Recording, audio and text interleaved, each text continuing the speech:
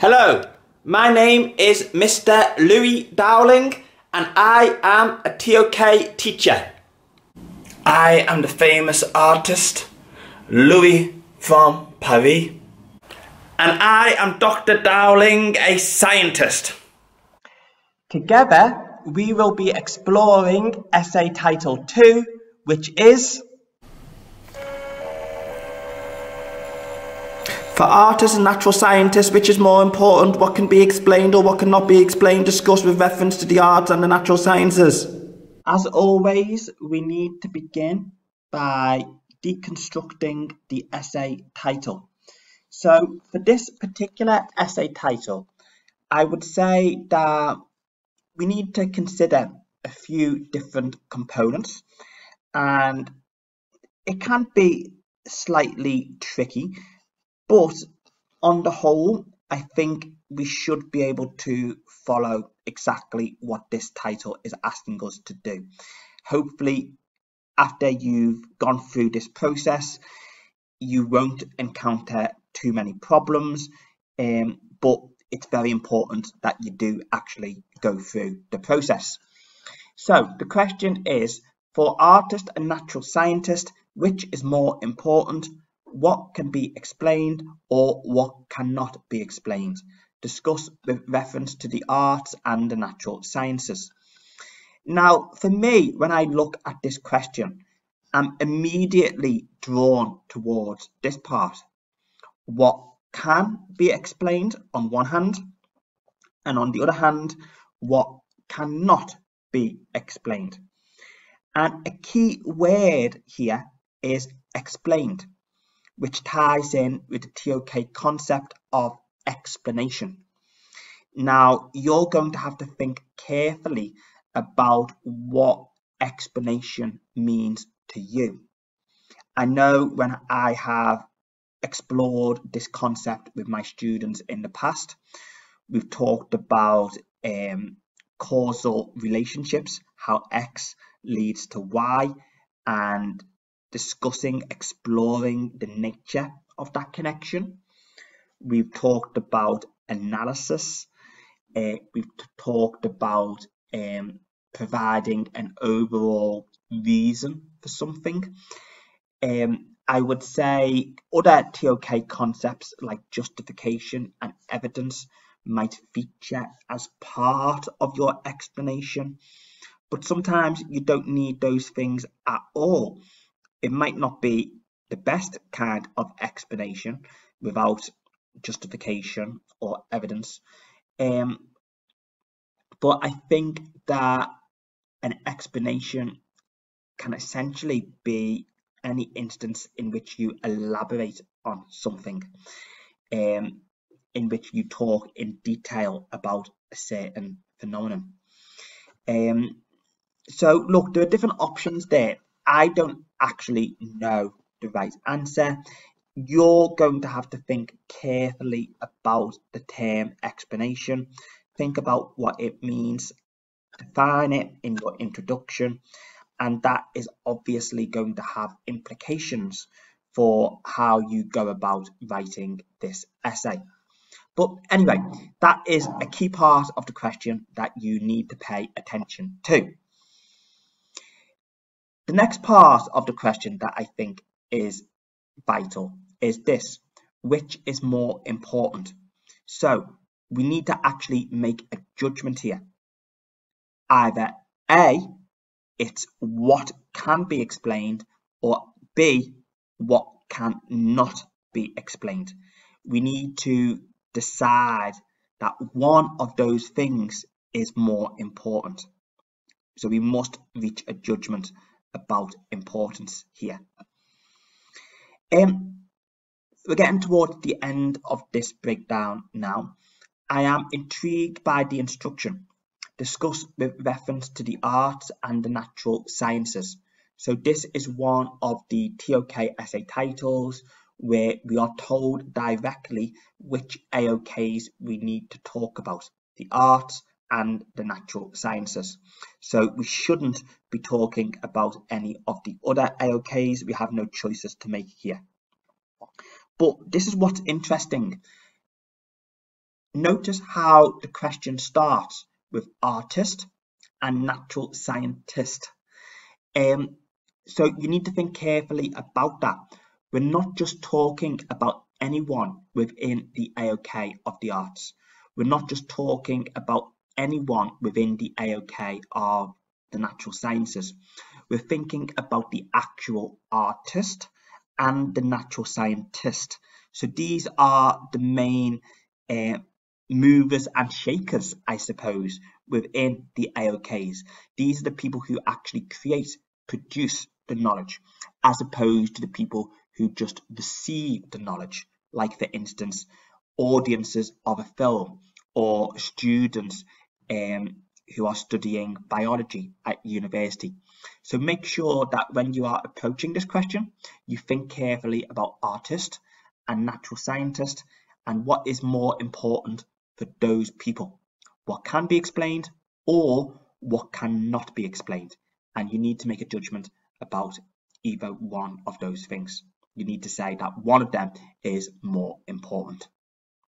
Now, because this question asks us to focus on artist and natural scientist, wouldn't it be amazing if we could actually speak to some real artist and natural scientist?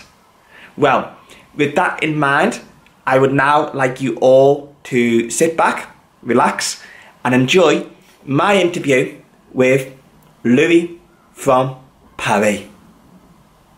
So, Louis from Paris, as an artist, what can you tell us about what can be explained in the AOK of the arts? Well, there are certain things that can be explained in the arts. For example, think about processes and techniques. I can explain how Jackson Pollock created his artwork through the process of drip painting.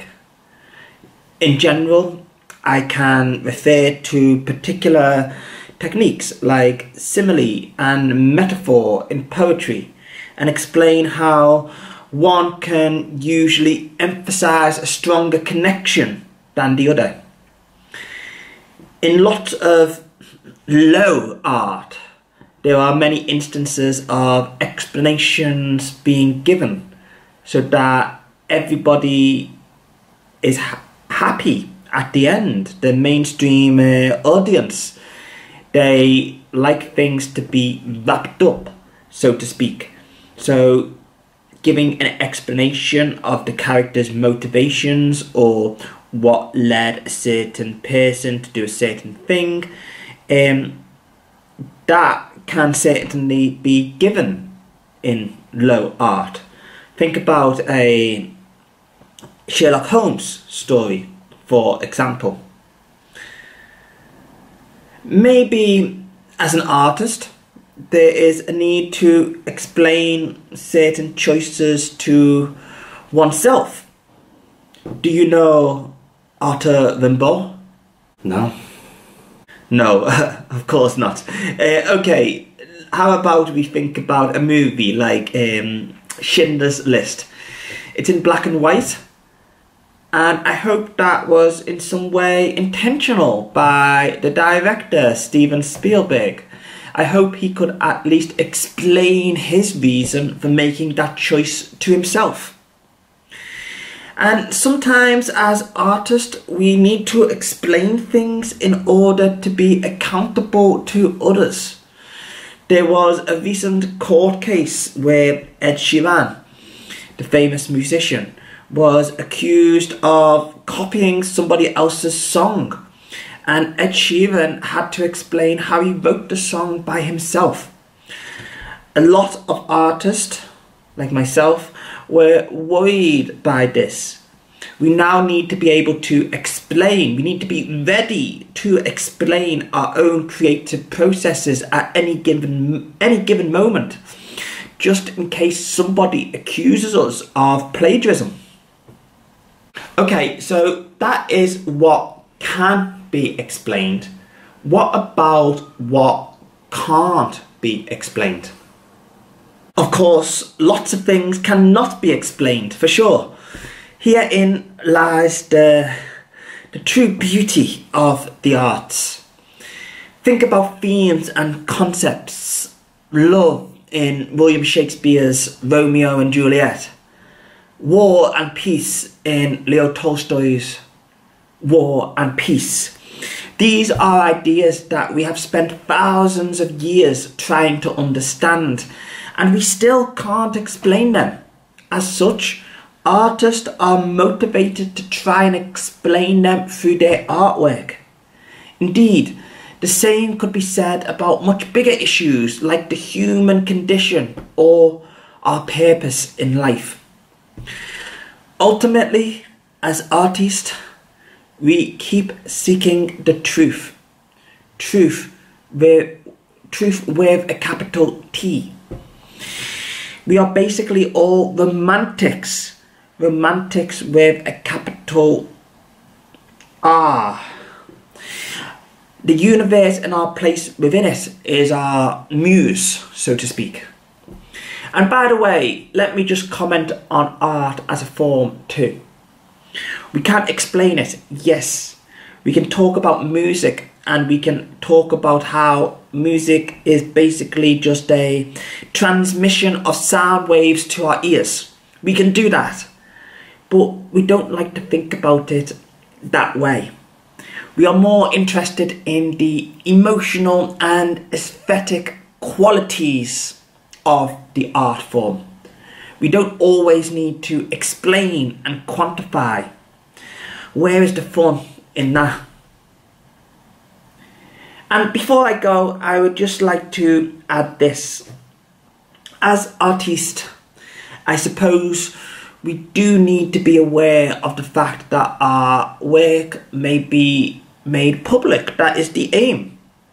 People will receive it and interpret it in their own way, no? They will then explain their interpretations. That's how they benefit from the artwork and how they share their experience with others. We as artists shouldn't give them the answers. No, but we need to give them the room to interpret and explain. The Mona Lisa. People have talked for centuries about her smile. If it was less enigmatic, the discussion would have stopped a long time ago. But no, Da Vinci as an artist facilitated the openness of that artwork. He is a very clever man. Louis from Paris, thank you very much. Merci, my pleasure. That's an artist. You might be thinking, what would a natural scientist say? Well, let's hear from Dr. Dowling. Hello, Dr. Dowling. Very nice to meet you. I have a couple of questions for you. The first one that I would like to ask is, as a natural scientist, what can be explained in your area of knowledge? What can be explained? Well, as a scientist, I would like to argue that everything can be explained. That's how we have to approach it. It's this notion that lies at the very core of our positivism. It's what lies at the root of the age of reason and the Enlightenment. As scientists, we observe the world around us. We notice things and we make hypotheses. We test them through experimentation. We verify the results in order to reach conclusions about our universe. Such findings are then verified until they become facts. This is our scientific method. It's through this methodology that we try to explain our knowledge in the natural sciences. If knowledge has not gone through this method, it can't properly be explained. It is thus not accepted by the scientific community. Now, don't get me wrong. We can't be certain about absolutely everything. That's not what I'm saying. But what I am saying is that we need to at least try to explain what we claim to know. And that's incredibly important. If a claim is not explainable in some way, it's not scientific knowledge, in my opinion. Could you provide any examples of that for the audience at home? Examples? Well, let's think of things that we can explain with confidence. Smoking causes cancer. Global temperatures are rising. There's direct evidence for these things, and this evidence helps our explanations. Some claims we are less confident about. The Big Bang theory, atomic model theories. At the end of the day, these are all theories. We can't prove them 100%. That's why it's called the Big Bang theory instead of the Big Bang fact. But the evidence we do have can help point us in a certain direction and provide us with a basis for our own explanations. Okay, got that. My second question is, what cannot be explained in the natural sciences? There are definitely some things that we can't explain at the moment. Who knows? They might never be explained. We still don't know exactly why people yawn, for example. What about consciousness? Do we have a conscience? Do we have a sense of consciousness inside of us? Is it like a spirit? I don't know. Is consciousness a real thing? Where does it come from? And then we have the mysteries of the universe. What do we really know about dark matter? Also, we get hundreds of signals every single day sent to us from space. But we are no closer to working out what they actually mean. And it's these kinds of mysteries, questions, that drive us forward as scientists. We are naturally inquisitive people. We want to find things out. If we can't explain at this point in time, we'll ask how we can explain, and then we start the process of getting closer to the truth. That's what we are doing now with the Large Hadron Collider at CERN, for example. We acknowledge that we can't explain everything at this point in time, so we have set up this machine to help us along the way. As scientists, we won't give up. Dr. Dowling, it was an absolute pleasure speaking to you. Thank you for all of your thoughts and ideas.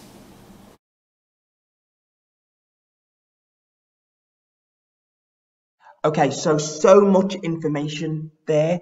I think it would be worthwhile to take a step back and summarise some of the things that were talked about by Louis from Paris and Dr. Dowling. So, for the artist, what can be explained? Well, maybe you could focus on processes, techniques, basic content within the artwork, for example, the story. Explain to oneself as an artist. So as an artist, you need to be able to explain to yourself why you're doing a certain thing. And maybe you might need to explain in order to be accountable to others who might accuse you of stealing other people's art. What cannot be explained? Well, you might want to talk about certain themes and concepts. They can be explored but not necessarily explained. I think the biggest ideas that can't be explained are ideas of the human condition, the meaning of life, both of which feature prominently in artworks. Art itself doesn't need to be explained. we can say that we like music. We don't need to explain how we like music or why we like music. And artists ultimately leave things open-ended. They don't provide the explanations. They allow the viewers, the recipients of the art, to try and explain things for themselves, even though they'll never actually be able to do that. What about for the scientist? What can be explained? Well, they approach everything, I would argue, with an all can be explained mindset. They try and produce explanations by following the scientific method. It's an ongoing process. They keep doing it until they find the evidence and proof to support their explanations. What cannot be explained? Well, you have the mysteries of life, the mysteries of the universe. Lots of things at this point in time can't be explained. But scientists are curious. They want to find out, so they keep asking how. And I think we could synthesize all of this in the following way. What can be explained is typically important because it gives us a foundation, a basis for future knowledge, whether that be techniques, skills, or maybe content knowledge that is needed to produce new theories. What cannot be explained is also important because it provides a motivation for further exploration. We want to find out more about love, friendship, relationships, society, life in general, in the arts. We want to find out more about the mysteries of our own biology, the mysteries of the universe through the sciences. And it's these mysteries that propel us to keep going further and further. Okay, so now we have explored what can be explained and what cannot be explained in the AOKs of the arts and the natural sciences. What we need to do now is a really important job. We need to decide which is more important, what can be explained, what cannot be explained. And remember that we are doing this through the perspective of the artist and the natural scientist. Ultimately, you need to come up with your own idea.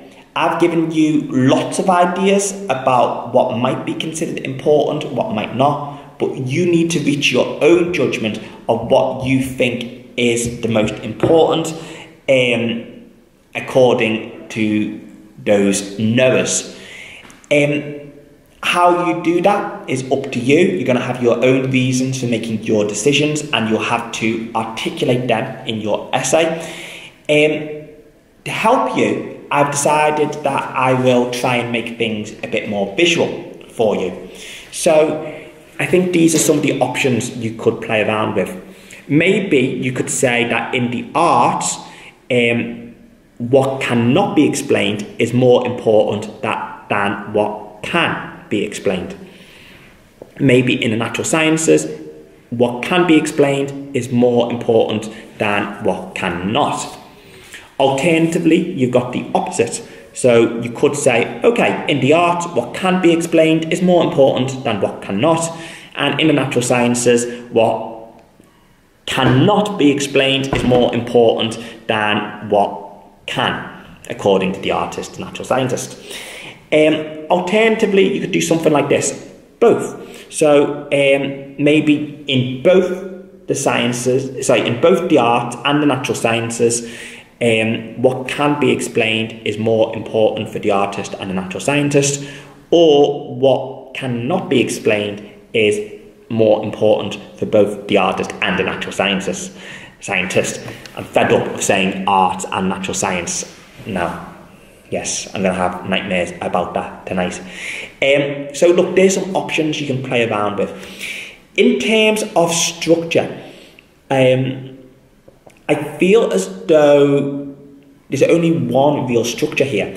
I feel as though you need your introduction, you need a conclusion, and I would say in the middle, maybe one section dedicated to artist and one section dedicated to the natural scientist. And within those sections, you need to express what you think is more important, what can be explained or what cannot. You need to give your real life situations, your examples, your counter arguments. You need to evaluate your multiple perspectives, and you need to explain your ideas. But I would seriously suggest splitting this essay along the lines of the two AOKs, the artist and the natural scientist. As always, I have some bonus questions for you. You might want to think about these just to extend your ideas or to approach the subject matter in a different way. How can judgments about importance be made? Do the arts and the natural sciences share some common traits, or are they the polar opposites of each other? Can anything ever be truly explained? And conversely, does everything have the potential to be explained? You might want to think about these questions, and they might lead you to some interesting ideas that you could potentially feature in your essay. So thank you very much for watching this week's video. Hopefully this has provided you with lots of interesting ideas, or at least a starting point as you start the essay writing process. Please stay tuned for more videos for the remaining essay titles. I'll try and post one per week. But yeah, that's it for now. So that is goodbye from me. See you later. Sorry, au revoir from moi. Bang! Goodbye from me.